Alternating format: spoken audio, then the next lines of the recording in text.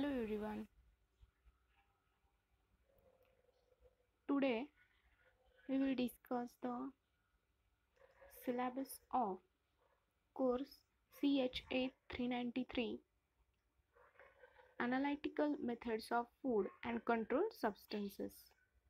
It is 48 lectures plus 12 tutorials. There are two sections. First one is the Analytical Methods of Foods. 24 lectures plus 6 tutorials. In the first chapter is Introduction to the Food Analysis for one lecture, and this Introduction to Food Analysis includes the introduction about the food analysis and its analytical methods. In the second chapter, Sampling and Sample Preparations for one lecture. In that, the introduction, selection of the sampling procedures, preparation of the samples, grinding methods, and enzymatic inactivations are included in sampling and sample preparation methods. Then, third chapter is the moisture and total solid analysis for one lecture. In that, you have to learn first of all the introduction about the moistures and total solid analysis methods, and what is the importance of the moistures assays and what content of the moistures in that foods. Then forms of waters in foods, sample collection and handling of that foods, oven drying methods. There are general informations, removal of moistures, decomposition of other foods constituents, temperature controls, types of pans for oven drying methods. Then there is a calculations for the distillation procedures, and the chemical method is Carl Fischer titration. You already learn. In fourth chapter, ash analysis. It is for one lecture.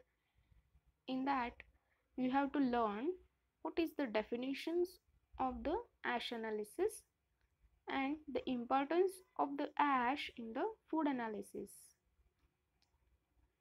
There are some methods for ash analysis. First is the sample preparations. What is the plant materials you have to need, and fat and sugar products, dry ashings, and some principles and instrumentations. There are different procedures for the ash analysis, special applications, wet ashings, principles, materials and applications.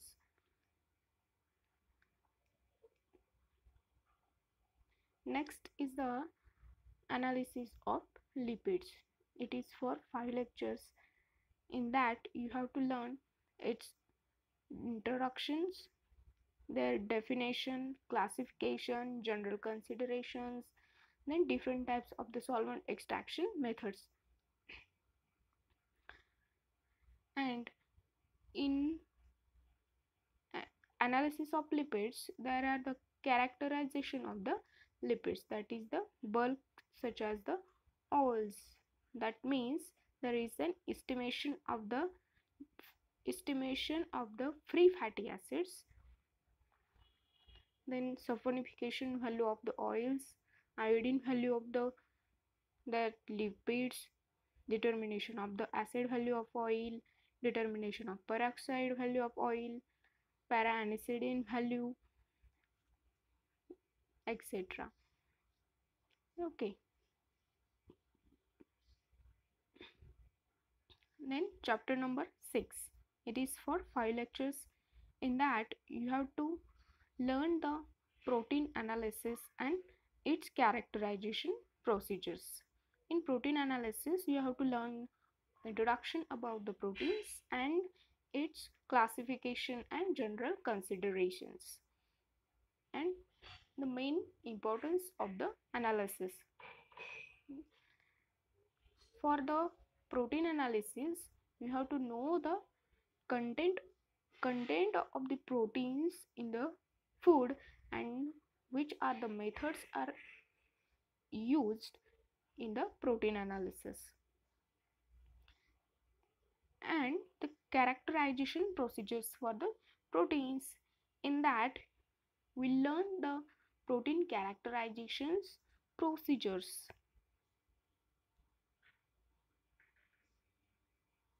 Next, chapter number 7, it is for 5 lectures, and in that we learn the introduction about carbohydrates. That means what is the carbohydrates classification, and then its extractions methods, analysis methods we have to learn. Then chapter number 8 is the determination of the food preservatives for the 5 lectures. In that, the definition of that food preservatives and what is the need of preservatives. There are different types of the food preservatives are used.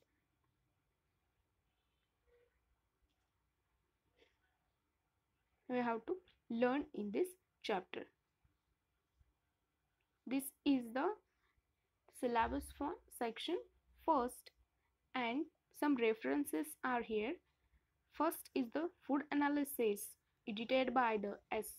Susan Nelson, 4th edition, Springer. Second reference is Handbook of Food Analytical Chemistry by Water Proteins, Enzymes, Lipids and Carbohydrates by edited Ronald E. Rolston, Terry E. Ackery, Eric A. Decker Michael, H. Penner, David S. Reid, Stephen J. Scods, Charles F. Shoemaker, Dennis Smith, Peter Smart, Ville InterScience, John Ville and Sons. Publications. Third reference is the Biochemical Methods by E.S. Sadashivan and A. Manikam. 3rd edition, New Age International Publishers. And 4th reference is Pearson's Chemical Analysis of Foods. For this section 1, you can use the food analysis by the E.S. Susan Nelson, 4th edition, Springer. This book is available in the form of PDF, and the Handbook of Food Analytical Chemistry by the John Ville and Sons. You can also search here. Now, in course CHA 393, section 2nd is the analytical methods of controlled substances. For the 24 lectures, there are the chapter number 1st is the narcotic drugs and psychotropic substances. It is for 1 lecture. In these narcotic drugs and psychotropic substances, we have to learn the definitions of different narcotic drugs and psychotropic substances only. In chapter number 2nd, chemical screening and microcrystal test. It is for 2 lectures. In that, we learn the chemical tests for this chemical screening and microcrystals tests. There are some chemical test, microcrystals techniques are learned.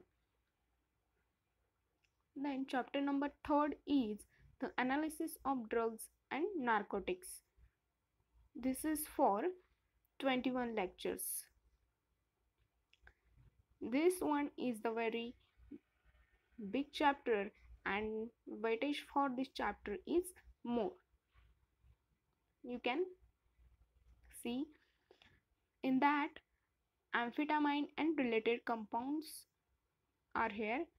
The analysis of LSD, that is the what is mean by the LSD, and we have to learn how to analyze the LSD, and there are different extraction methods for the LSD.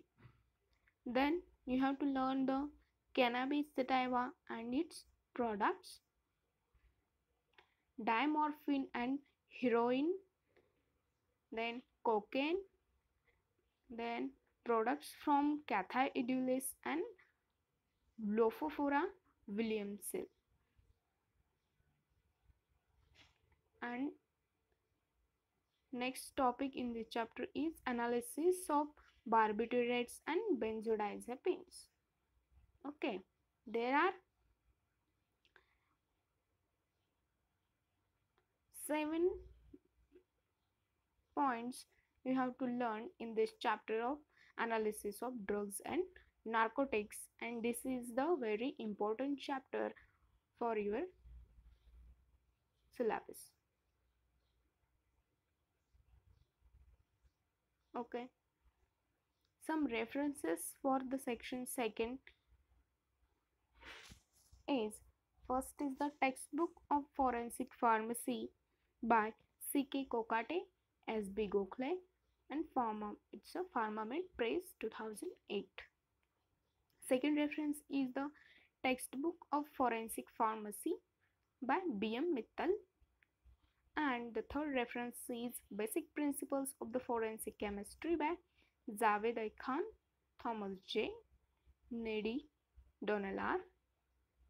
Christian Junior Humana Press. And fourth reference is The Analysis of Controlled Substances by Michael D. Coley Ville by 2013. Thank you so much.